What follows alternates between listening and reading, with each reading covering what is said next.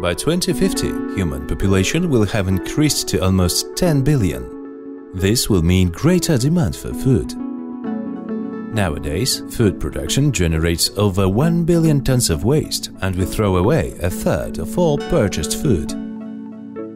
At the same time, we are suffering increasingly from diet-dependent diseases. We are losing trust in food producers, doubt food composition and safety.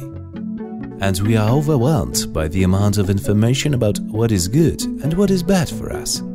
Yes, we can find everything on the internet. But how can we know what is actually true?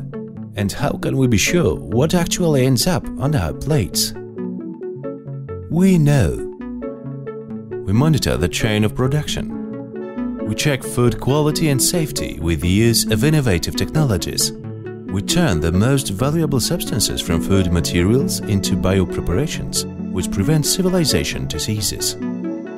We work on functional foods, because properly enriched products help prophylaxis. And after all, it is better to prevent than to cure.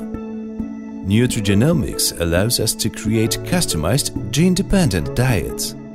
This is our aim. We educate the society in order to shape conscious consumers and resolve doubts. Thinking about the future, we design active packaging. It is edible, ecological, and slows down the process of food degradation. And we are looking for new sources of food, such as insect proteins and cultured burgers. We know how.